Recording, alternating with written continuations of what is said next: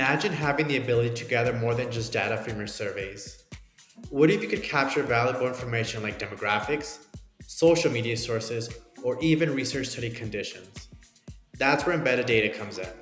It's the secret sauce that enriches your survey data with extra context, helping you with valuable analysis and decision making. First, let's go over what embedded data is. Embedded data is any extra information you would like recorded in your survey data in addition to the question responses. It can be used to store information such as demographics and other information you know about respondents beforehand and saved in your contact list, the social media site a respondent came from, or the condition a respondent was assigned to in a research study. Embedded data consists of a field and a value. The field is the name of your variable. This can include things such as gender, state, or age. The value is what your field will be set to in your data. Just as one question can have multiple possible answers, an embedded data field can have multiple possible values.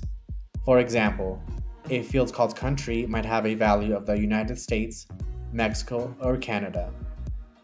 The value for your embedded data fields can be pulled from data that you have uploaded into a contact list, information appended to the respondent survey link, built-in fields provided by Qualtrics, or values set in the survey flow.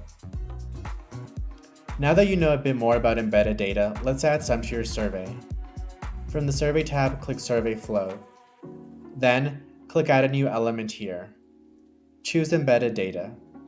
Then, click Create New Field or choose from dropdown. Type your field name or select an existing fields from the dropdown.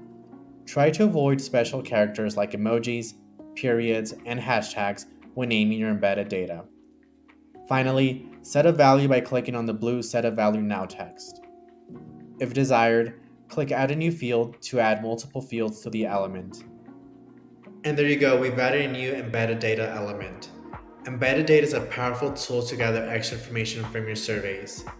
Don't miss out on next week's tutorial where I'll show you how to track user clicks from different sources like your website and social media platforms. In the meantime, don't forget to subscribe to 2 Minute Tips so you don't miss a video. See you next time.